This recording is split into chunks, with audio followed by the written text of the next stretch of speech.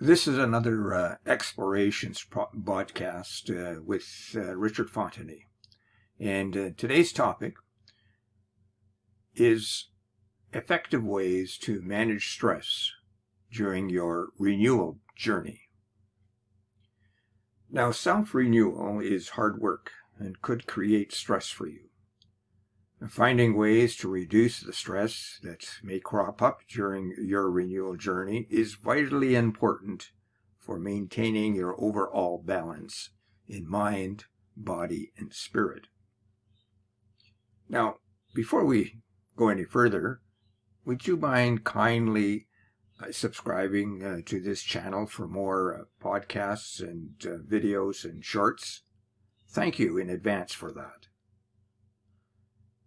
Now let's talk about how you can manage stress during your renewal journey by exploring 6 effective ways to reduce your stress today. The first way is to practice deep breathing. Now, deep breathing exercises, also known as diaphragmatic breathing or belly breathing, can help to reduce stress and anxiety by slowing down your heart rate and calming your nervous system. Now, this type of breathing involves inhaling deeply into your diaphragm, rather than shallowly breathing into your chest. Here's a simple deep breathing exercise you can try. Sit or lie down in a comfortable position and place one hand on your chest and the other on your belly. Inhale slowly through your nose, allowing your belly to rise as you fill your lungs with air. Exhale slowly through your mouth, allowing your belly to fill as you empty your lungs of air. Repeat this deep breathing pattern for several minutes, focusing on the rise and the fall of your belly as you inhale and exhale. You can also try counting to 4 while inhaling and 8 while exhaling to increase the duration of the breath and make it more effective. Deep breathing exercises can be done at any time and can be particularly helpful during moments of stress and anxiety. Incorporating deep breathing exercises into your daily routine can also help to reduce overall stress levels and improve your well-being. Number 2, exercise regularly. Regular exercise can release endorphins, also known as the feel-good hormones, which can improve your mood and reduce stress. When you exercise your body, it also produces other chemicals, such as norepinephrine and cortisol, which can help to reduce stress and anxiety. Additionally, exercise can improve sleep, increase your self-esteem, and provide a sense of accomplishment and control. It is recommended to get at least 30 minutes of moderate intensity exercise most days of the week, such as brisk walking, cycling, or swimming. However, even small amounts of physical activity can be beneficial. There are different types of exercises you can choose from. For instance, there's aerobic exercises such as running, swimming, and cycling. These help to increase heart rate and improve cardiovascular fitness. Then there's strength training, such as weightlifting or using resistance bands, that can help to build muscle and increase bone density. And there's stretching and flexibility exercises, such as yoga or Tai Chi, and they can help to improve flexibility and reduce muscle tension. Now, this type of exercise is especially good if you are elderly. It is important to find an activity that you can enjoy that fits into your lifestyle. Remember that consistency is key, and making exercise a regular part of your routine can help to reduce stress and improve your overall well-being. Number 3, prioritize and plan tasks. Now, prioritizing and planning tasks can help to reduce stress by allowing you to focus on what is most important and avoid feeling overwhelmed. When you have a lot to do, it can be easy to feel like you're constantly running behind, which can lead to increased stress levels. Here are a few tips for prioritizing and planning your tasks. Make a list of everything that needs to be done and prioritize the items based on their level of importance and urgency. Break larger tasks into smaller ones, into more manageable steps, and set specific deadline for each step. Use a calendar or planner to schedule your tasks and set reminders to keep yourself on track. Be realistic about how much you can accomplish in a day and avoid overloading yourself with too much to do. And delegate tasks to others if possible, and learn to say no when you're already overburdened. Make time for breaks throughout the day to recharge and to avoid burnout. Now remember that perfectionism can be a source of stress, and that's okay. To make mistakes, of course, or not be able to complete everything on your list. Prioritizing and planning tasks can help you to feel more in control of your time and reduce stress. Number 4, set boundaries. Now, setting boundaries with your time and energy is an important aspect of managing stress. It means being mindful of what you can and cannot take, on being able to say no when you need to. This can help protect you from becoming overworked or overextended, and can help you to prioritize your own well-being. Here are a few tips about setting boundaries. Identify what is most important to you and make sure that you are spending your time and energy on those things.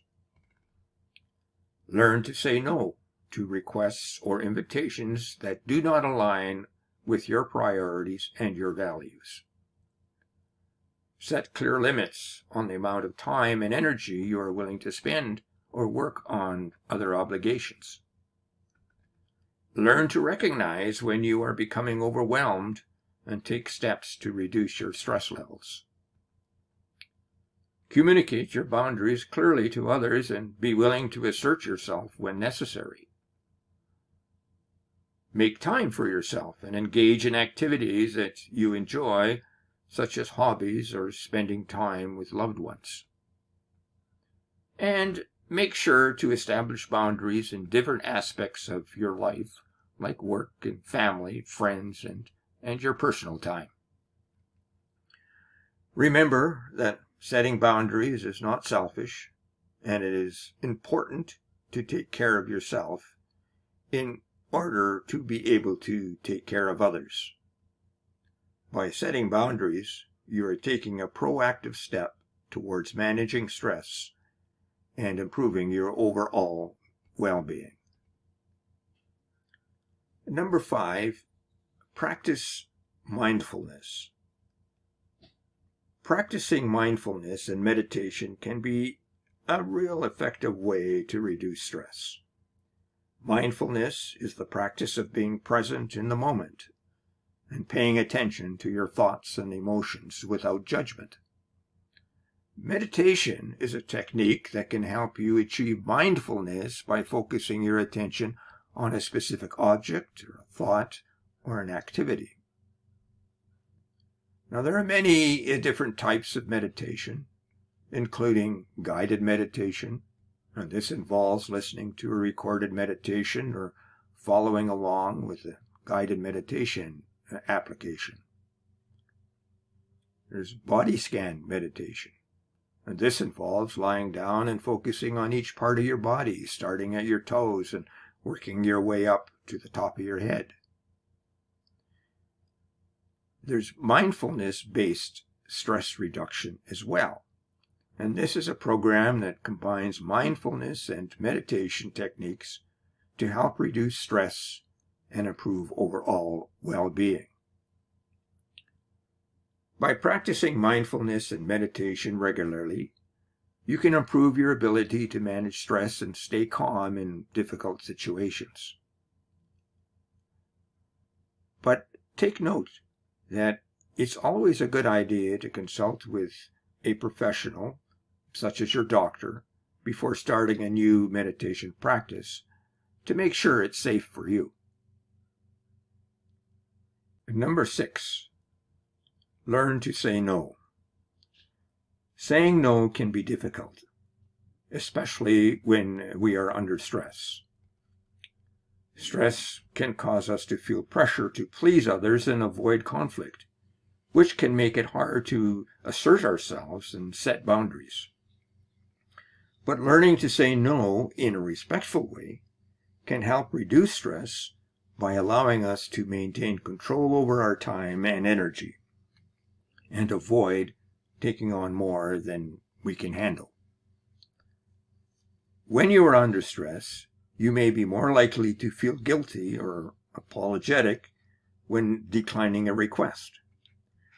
However, it's important to remember that you have the right to make your own choices about how you spend your time and energy, and it's okay to prioritize your own well-being.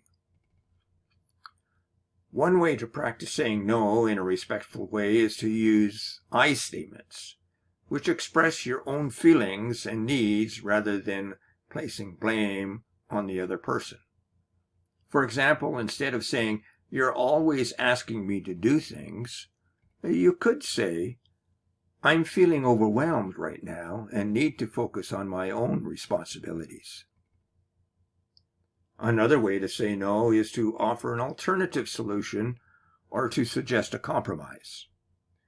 For example, instead of saying, "I can't go to the meeting," you could say, "I can't go to the meeting, but I can send you my notes, and you can share the outcome with me afterward." It's also important to remember that saying no is not a final answer. It's a negotiation. So, being open to finding a solution that works for both parties is important. Now, let me explain further. No is often used to indicate that a request or proposal has been denied or rejected. However, we have found that this is not necessarily the case. In many situations, no is not the final answer in a negotiation or a discussion. Instead, it is often used as a starting point for further discussion and negotiation.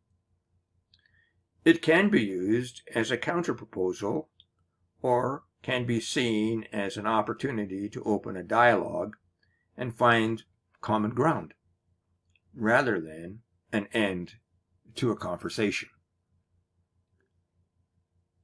Briefly, learning to say no respectfully can help reduce stress by allowing us to maintain control over our time and energy and avoid taking on more than we can handle.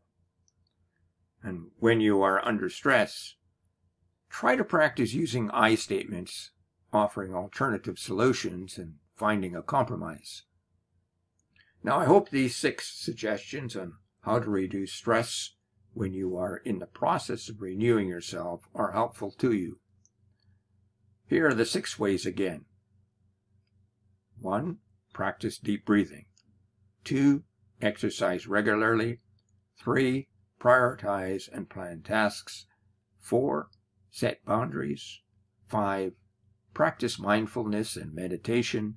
And 6, learn to say no. As always, folks, stay safe, keep well, and continue becoming the best that you can be. Oh, and remember to subscribe to our channel. Bye for now. Talk to you again next week.